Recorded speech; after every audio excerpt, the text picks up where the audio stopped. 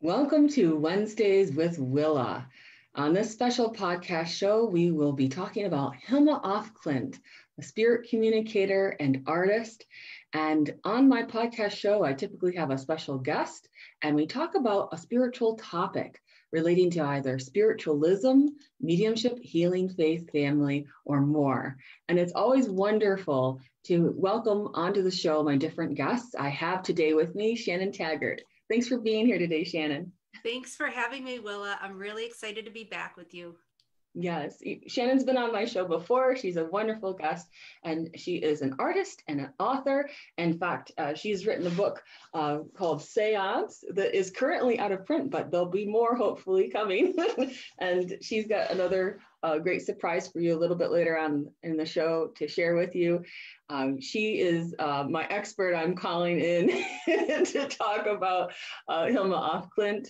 But Shannon and I have known each other for, over 20 years must be. And we sat in development circles for mediumship in the past. And Shannon has really brought a lot of her artistic talent through photography to Lilydale and to many other places in the world that are interested in spirit communication. And some of the photos that are in your book are just really beautifully they're not staged, they're just beautifully framed the way that you have designated and explained some of the spiritual aspects of physical mediumship and mental mediumship and things related to spirit contact. So I do encourage people to check shannontaggart.com out so they can see some of those photos that are also featured in the book.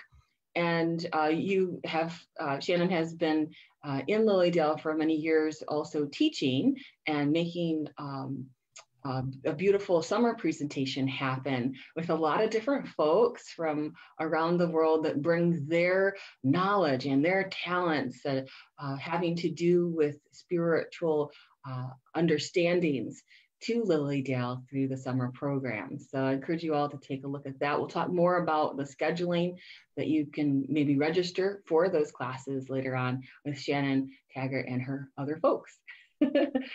So I want to make sure that we explain to people how they can tune into Wednesdays with Willa. You can check this out on Facebook on Willa White Medium. It airs live on Wednesday mornings at 10 a.m. You can also check out the archive videos on that Facebook page. So you can find the shows that I've done with Shannon in the past and enjoy the different nuances of spiritual conversation that happen with some of the other guests as well. And you can also find this on the YouTube channel for Willa White and on Blog Talk Radio. This is part of the Lilydale Radio family, and there are many other Lilydale Radio shows that you can tune into on blogtalkradio.com/Lilydale Radio. So without further ado, we'll go ahead and get into our topic with HILMA af Klint, spirit communicator and artist. Take it away, Shannon. Okay, so first, I want to say that I am not an art historian, but I am an independent researcher, and I am a huge fan of HILMA af Klint and have been for quite some time. And how I discovered her work is when I first came to Lilydale in 2001, and I went to the Lilydale Museum, I found out that there was a thing called spirit art, which, although I had studied art history and the history of photography very extensively, I never knew about this. And so I started to do research into the topic of spirit art. And I found the work of HILMA af Klint originally, I have some books to share. I originally found her work through this book, which is an incredible catalog of a show that happened in Los Angeles in 1986, which there was the first time her work had been shown in United. I mean, she had shown a few of her spiritual paintings in London in the 20s, but then it wasn't shown again until 1986. And so there's an essay about her in that catalog. So I guess I'll get starting to explain HILMA and a little bit about her life. She's a Swedish artist She was born from a prominent family, and she studied art at the Swedish Academy. She was an expert draftswoman. She did medical. She did medical drawings. She worked at a veterinarian college. She did an entire book on surgery for horses. So this is a person who was very studied, expert artist, expert draft person. She was a naturalist as well. She did a lot of botanical drawings. She worked as an artist, sold her nature landscape work, and was a professional artist. When she was about 17, she got interested in spiritualism. There was, I guess, a famous spiritualist from England had come to Sweden and was doing talks, and she encountered spiritualism for the first time.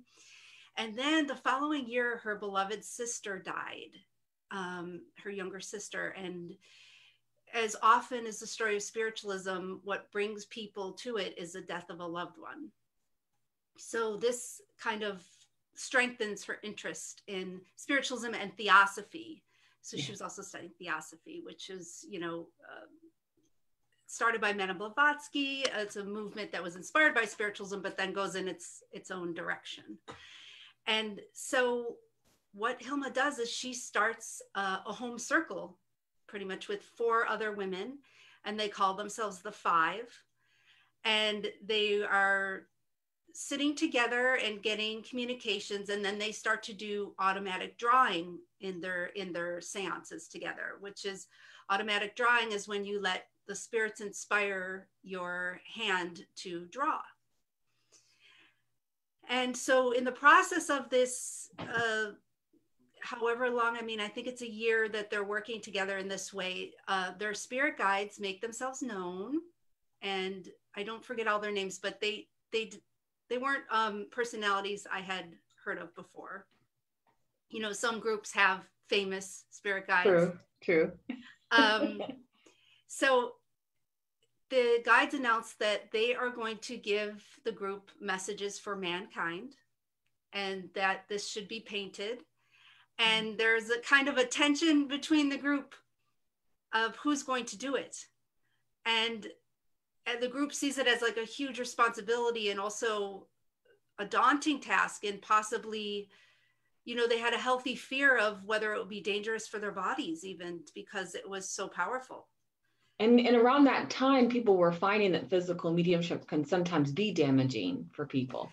Yeah, and that's with ectoplasm and things like that. So that was a thought that was going on at that time. Yeah, and that's a broader topic. I think that even continues today. Yes, it does, as a sensitive and putting yourself into that understanding. But also back then, there was that understanding that when you had a circle, there would usually be one person who would be the medium, and then the rest would serve as batteries to help to power a particular circle. So I think that's also part of what was going on, is to be declared that medium is a great responsibility, and then other people have to serve as and not necessarily be receiving, but just to help to power it through. And I do find it fascinating that dynamic naturally evolves in their group, which is a classic dynamic. And it's always really fascinating to see that across cultures, the same practice evolve. Yes. And so Hilma takes on the task, and she spends like 10 months of her life preparing. She goes vegetarian. She she stops her other work, and she fully becomes ready to take on this download. And so then I think it's 1906. I could be wrong on my circa 1906. She takes this task on, and I think it's over a 2-year period. She makes like 193 paintings. Whew. And this and they weren't planned out in advance. And she describes it as an act of, so she's entranced when she's doing this work, and as if the spirits are actually moving her hands. So they are doing the physical labor through Hilma. And so this is more akin to like a physical type of mediumship. So she is just the vessel. And in some of the paintings, there's figures, some of them are more shapes. It's a really fascinating body of work, and it's absolutely gorgeous. And I encourage and I can talk about where you can find it after I fill in. But in some of them, there are figures, and they're not anatomically correct figures. And her being this draft person, that wouldn't be a way that she would draw herself. And even after, when she would see the mistakes, she did not correct anything, because she was so certain of the direction and the download, and that this was a pure information that she should just put out.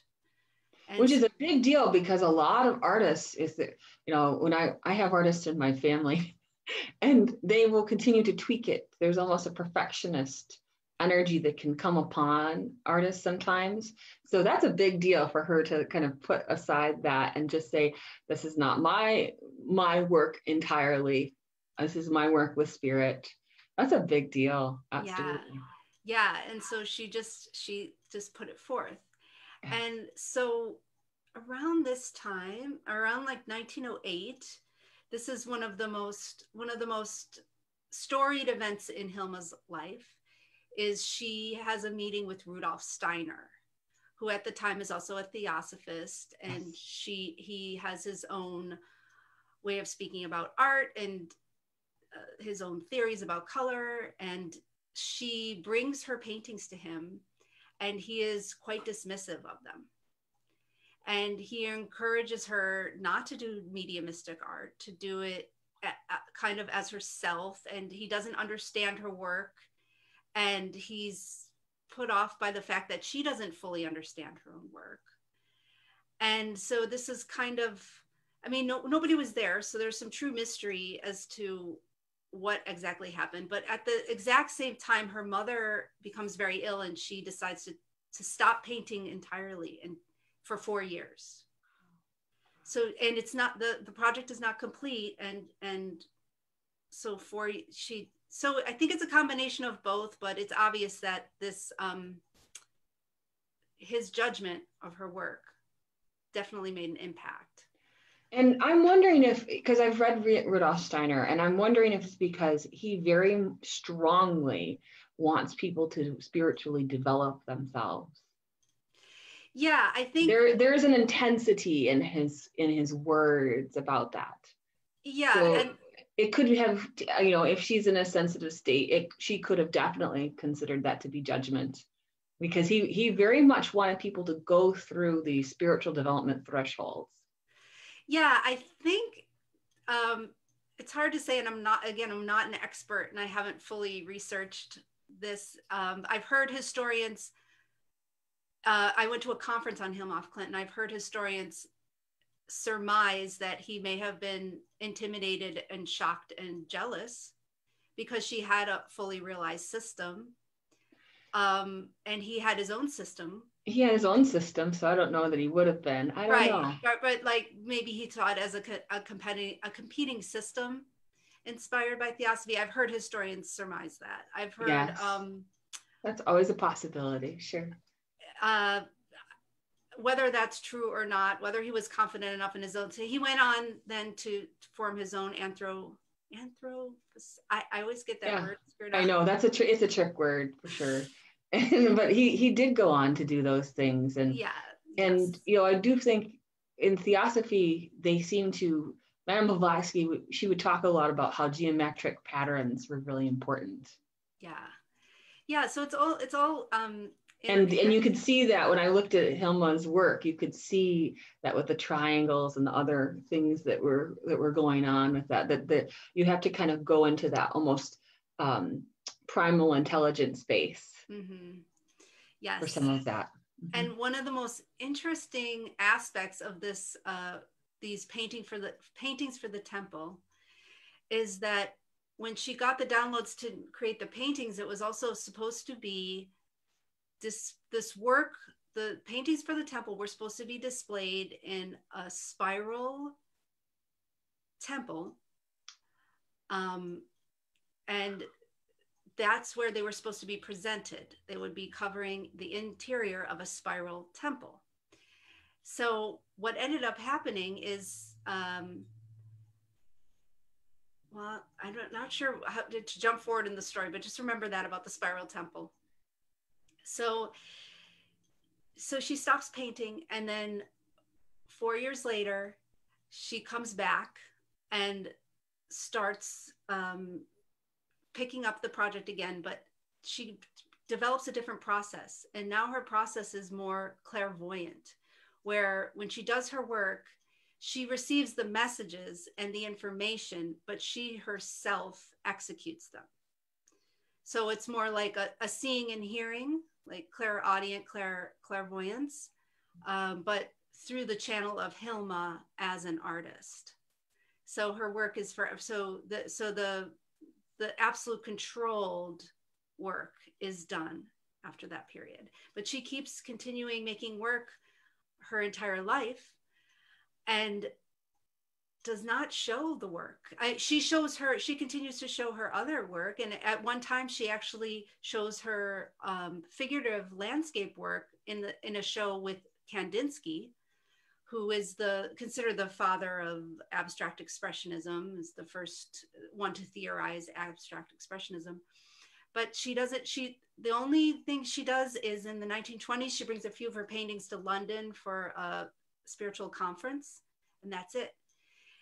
And she writes in her notebooks that she understands that her work is not understood. So maybe it's partially that show, because I think it's in the 30s when she starts to write in the notebooks that her work should be kept not seen until 20 years after her death. So she comes to understand that the audience is not there for her work, that it is not understood, and it's not the right time. So this is work for the future. Right. And so she dies in 1944, and she leaves all of her work to her nephew. And so it's a fully intact collection of spirit art. We don't have a lot of that in the world. You know, once this got dismissed or denigrated, a lot of it was destroyed or lost. So she had the presence of mind to save her work, like in a time capsule.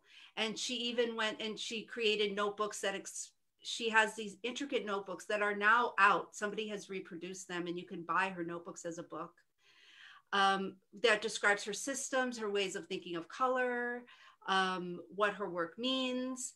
She wrote 20,000 pages on her own spiritual ideas that she received. She had her fully realized that she put it all in order for the people of the future to digest. Beautiful. So her work not only stays 20 years, it's not seen again for 40 years. In 1986, the book I showed earlier, she's included in a show in Los Angeles that reassesses abstract art and its spiritual properties, because over time, the spirituality got cleansed from the abstract art story, the modernist story. The spirituality got taken out, even though Kandinsky clearly states he was spiritually inspired. He wrote a book about it. Yes. He wrote a book about being inspired spiritually, and that's why he did the art. And I was curious as to why or how it started. And a number of historians have noted that the Nazis were inspired by theosophy. And they were also inspired by a theory of odic force, which could be that one. It could be akin to mesmerism as well. Mm-hmm. But when I say inspired by theosophy, I say misinterpret or like take their own ideas and kind of twist it through that lens. Sure. And so after that, people wanted to distance themselves from the topics. That's part of what happened. Sure. I don't think that's the full reason why spirituality has been cleansed out of modern art. Like, I think then it just got bigger and bigger and bigger. And as culture gets further away from spirituality or more materialistic, there's also a lot of, as we know, a lot of tension surrounding topics of spiritualism for people who aren't aware of its history or have never experienced it, or, you know, think that Houdini debunked all mediums, or, you know, the way I feel like there's a lot of misinformation about it. I couldn't agree more. There's a lot of misinformation about those things. And I think it's important I'm so glad you mentioned that there was the societal pressure that pushed that idea underground. And I do feel that the rise of atheism, or what people are actually agnostic, jumping into atheism, you know, they got very confused about it. And I do feel it's one of the big reasons that Kandinsky decided to move out of Russia, because at that time he was having a hard time with people not liking the spiritual elements associated with his art. And so he's like, okay, I've got to move this out of this country, because communism was taking hold. And the idea of connection with God was definitely not supported in that regime of thinking. So I think that's one of the reasons he wanted to make sure that his art could be preserved in that sacred context. And I'm glad that he did that. But I was hoping you could tell me, do you know what might have happened with the five, the ladies, that HILMA af Klint and the other ladies? You know, she stepped away from doing the work, and, you know, Rudolf Steiner and her mother being ill and all of those things.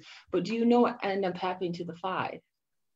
She was lifelong friends with at least one of them, and corresponded. But I think after that the five ended as well, and the five ended because she wasn't going to work toward that and sustain it anymore. So she just worked solitarily. So maybe we should give people a little bit of understanding in terms of what HILMA af Klint's art looks like, so that they have a sense of what she was bringing to the table with spirit. Especially, do you have some things that you could tell about in the work she did with the five, but then also the after, when she was just straight clairvoyance? Yes. So first I'll explain this book. So this is the book that I have of her most recent exhibition at the Guggenheim Museum. Now this relates to what I teased out earlier about the spiral temple. Yes. So she always envisioned, you know, that this channeled work was supposed to be in the spiral temple. And so one of her first huge retrospective in the United States was at the Guggenheim Museum, which was designed by Frank Lloyd Wright, which is a huge white spiral. And when she had this exhibition, her paintings were up on the walls and people walked around to see them in a spiral. So her vision came true.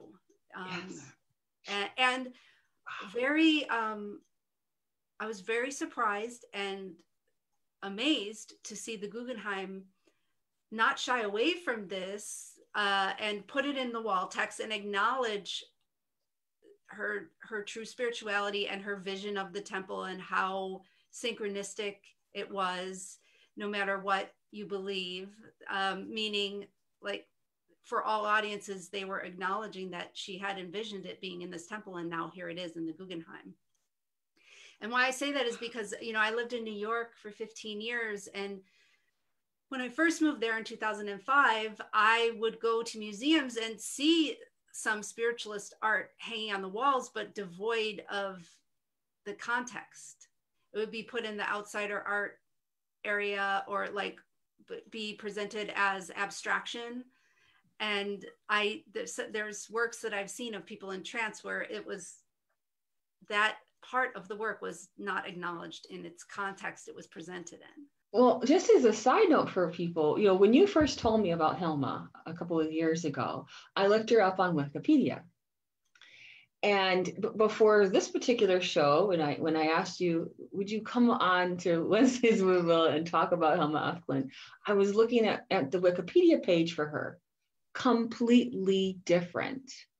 Before, they didn't have, it was much shorter. They didn't have the spiritual context of her art. It has filled in just within the last couple of years with lots of understanding in terms of the spiritual nature of her work and why that became a transcendent space for abstract art itself. So I thought that was beautiful. And sometimes people have to take hold of that.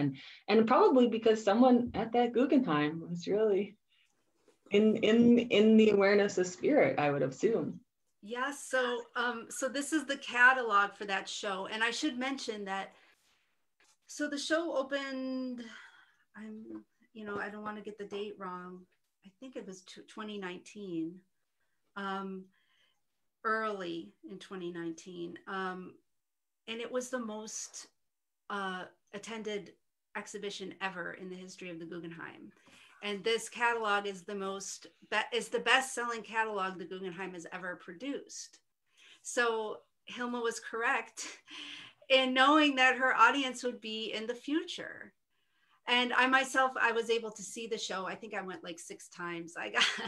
I got a membership to the Guggenheim, and I was able to, there was a day-long conference about HILMA af Klint's work that I was able to attend. So it was really, really special to be in New York at that time when the HILMA show was there. And so the catalog reproduces a lot of her work, but I guess I'll just show a few of the paintings for the temple. I mean, well, here's part of her, here's one of her channeled works. And so you can see this one is called, one of the biggest, some of the biggest paintings, they're supposed to represent different stages of life. So that's childhood. This is youth. The vibrancy. So this is adulthood.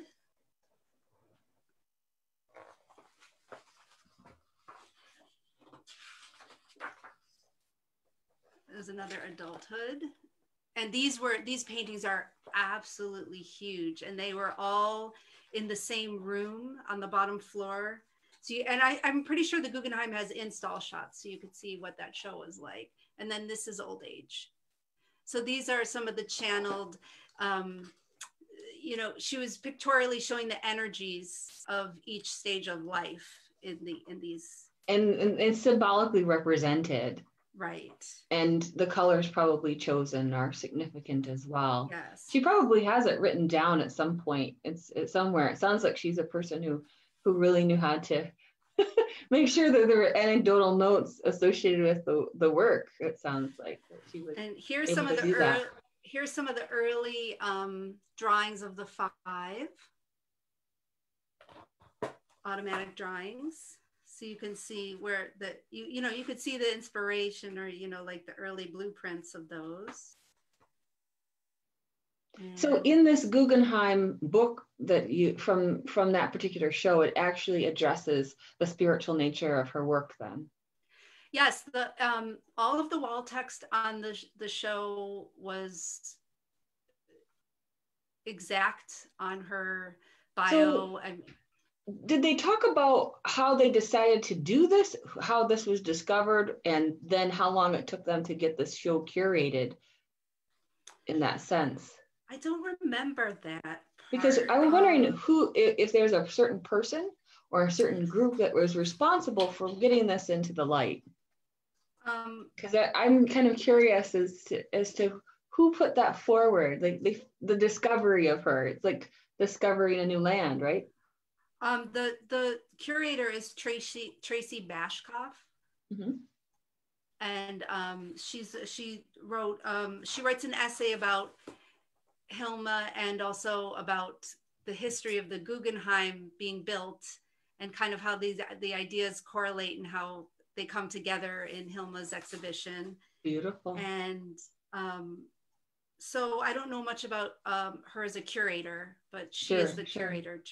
And you know, at the conference about Hilma af Klint's work, some of her family members were there, and someone had made a comment about, like, why do we have to include this spirituality stuff when you look at her work? And they were like, because that's what it was, and we want it honored. And she was very clear. She couldn't be more clear about, you know. And then there was an art historian who said, as a historian, you don't have the luxury to take that out, even if you want to, you know. So that there still was people in the room who wanted to cleanse or lessen this aspect of her work. Now, when you say family members, did she end up having children then? No, she left offshoots of siblings and things. No, I believe she was celibate her whole life. That's what I assumed, you know. But then who are her family that get to say these? She left her work to her nephew, and then her nephew's son inherited it. So there were several of her family members there. I don't know who they were, right, but they must have been from her nephew, who is, like, I think had a big hand in the exhibition. Oh, good. So that he wanted to make sure that was brought. So it sounds like he helped to bring that to the light. Yes. That's good. And so I'll try to find one of the figurative. They make a point to show you the differences. But yeah, it's a great book. Oh, this is one of my favorites too. This is one of the altarpieces. Yes, that's my favorite. Yeah, yes, beautiful. So this is done later after she changes her. Now, when you say that they were big paintings, can you say how big that might have been? Like, was that the size of like a carpet rug or the whole wall? Well, according to this book, it's 237.5 by 179.5 centimeters. Ooh, yeah. I have to look that up. We're not a metric country. Yeah, it's in metrics. These are some of the early works where she was working figuratively, but not as she would if she was normally working. You know, it's as I'll show some of her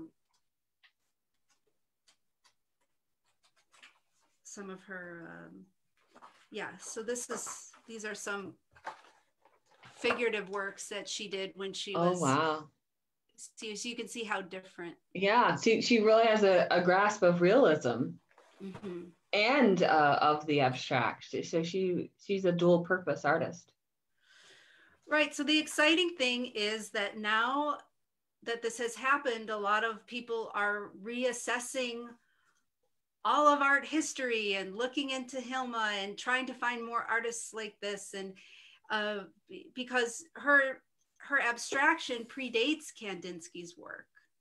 Isn't it by like 50 years or something? No, hers is I think 4 years, but there's a different artist who's recently come into, you know, she's being shown again, and her name is Georgiana Houghton, and she was a famous spiritualist in England. I mean, she hung out with Daniel Douglas Home and awesome, the who's who of, and she did a lot of spirit photography experiments with Frederick Hudson, and so she was well known. But she was well known in the spiritualist circles. But her art was is now being recently like reacknowledged. So her works predate Kandinsky by 50. Oh, that's the one that's 50. Yeah, that's the 50 years. Yeah, and then, you know, there's debate on how abstract she is, and all art historians are looking at her to recategorize her, but her works are incredible, and they're obviously spirit inspired, definitely has that spirit artist inspired work. So she's being reassessed and reacknowledged, and why her work is still present in the world is because one of the oldest spiritualist organizations in Australia held onto it. Ooh. So they kept it, and the College of Psychic Studies kept some of her work. So that's how it got to us, because, you know, the spiritualists cared for it. That's and right. now a broader audience is interested in it. So these spiritualist archives, these idiosyncratic archives, like, let's say, like the Lily Dale Museum has stuff that they're keeping for posterity. You That's know, right. that's what's making this material get to us now. True. So spiritualists have saved this. That's right. Otherwise, it would be lost to, you know, antiquity. Right. But it's almost like you become an art archaeologist, right? Yes. To Yes. uncover these things, these special, the special spiritual framework. I love that you explained that Hilma went into trance to do automatic painting. There are people in modern times that do this. Mm-hmm. Usually you see them as spiritists rather than spiritualists, but there Yes. are people that do the clairvoyant art, the spirit artist work. There are a few people that become more prominent in modern times that work in that medium, haha, Yes. the artist medium world. And so it's beautiful that this has come to light, and that it's changing. It kind of, that's how history is. It kind of gets rocked a little bit. Right. On And its axis. it also makes Lily Dale's collection, especially, you know, the beautiful spirit paintings of the Bang sisters, and you know, that are there. I mean, this is, so, you know, it's a connected you know, history, and True. it's amazing that Lily Dale has kept all of those beautiful paintings, those spirit. And it just shows we need to make sure we preserve that which is gone before us, because we do stand on the shoulders of giants, people who have worked so hard and so diligently to produce lasting understanding of spiritual principles, to really, and in a very personal way, prove it to themselves and to others that spirit communication and connection with the divine is possible, and that it can happen in these profound ways. And I think it's so exciting that it showed up in art. It has shown up in scientific invention. It has shown up in music. There are so many reasons. I was reading how Kandinsky was, he would listen to music and it would bring out more in terms of his own understanding of producing spiritual art in an abstract way. So there are things that even probably just talking about this on the show today will inspire people to maybe sit down with a paintbrush or sit down in some other mode to produce creatively and see what happens artistically within them when they're in the mode of spirit communication. Mm-hmm. That's absolutely possible. Yeah. I want to, are there some last thoughts you wanted to share about Hilma before we tell them about some of the other great things that you're going to be doing soon? Yeah, I mean, just that it's an exciting time to be interested in these topics. And it's exciting for me to see this interest in the broader culture, and to see histories being reassessed, because one of the reasons I got so enthralled with my own work in Lily Dale was because I was realizing in like 2001 how disconnected from culture and their intellectual and social history that spiritualism had kind of been written out.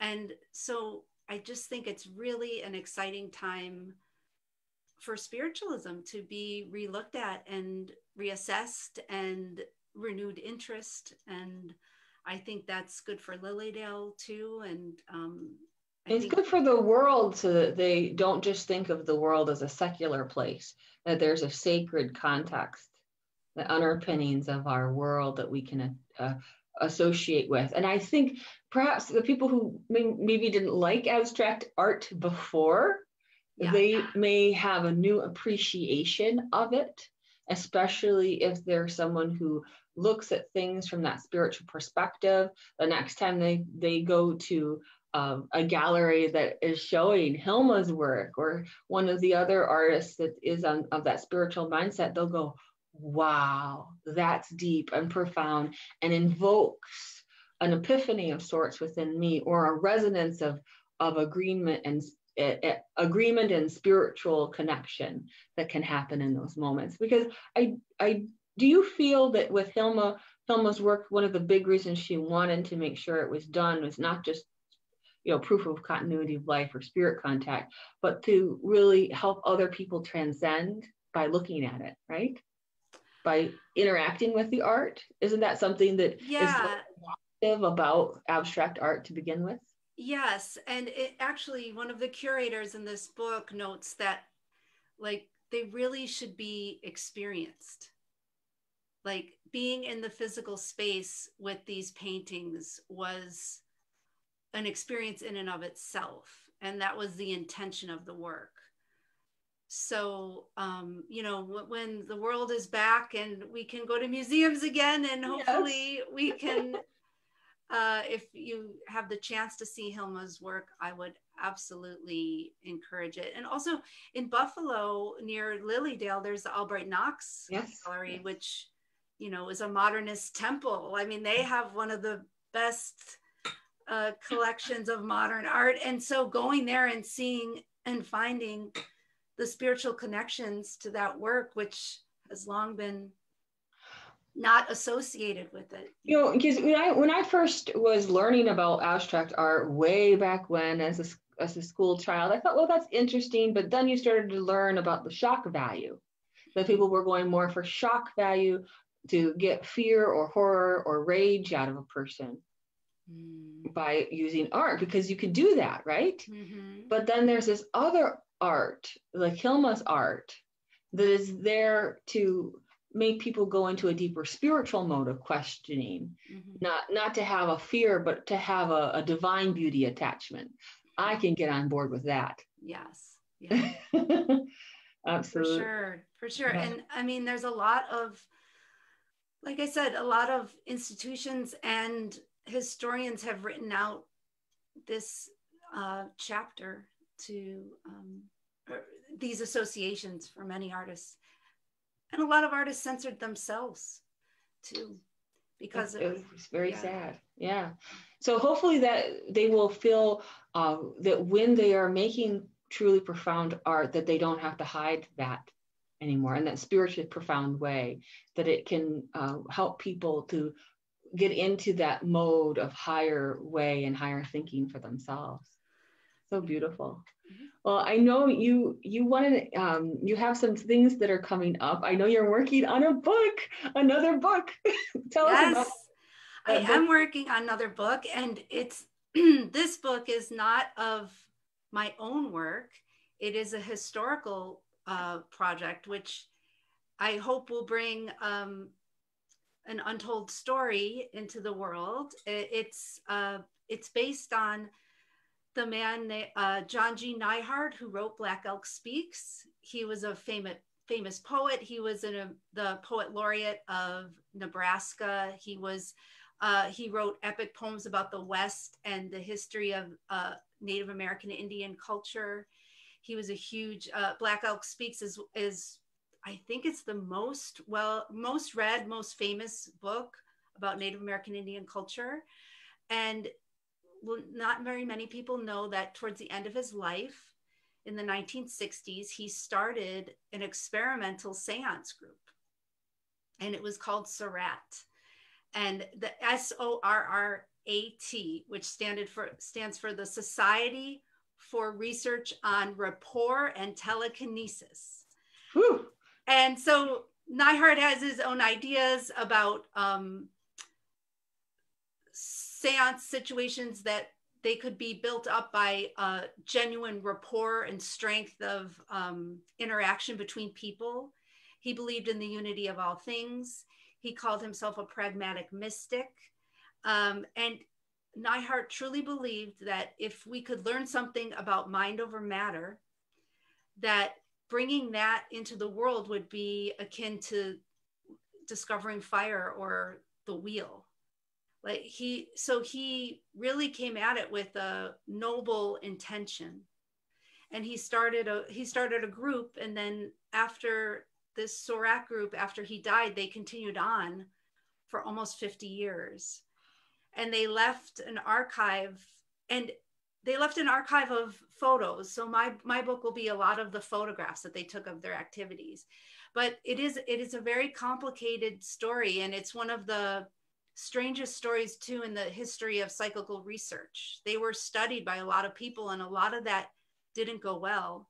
You know, there's a lot of tension between science and spirituality, and even when you have this noble goal, there you can't cleanse the humanity from these practices in order to prove them. That you get stuck. So there's a lot of lessons in this work, and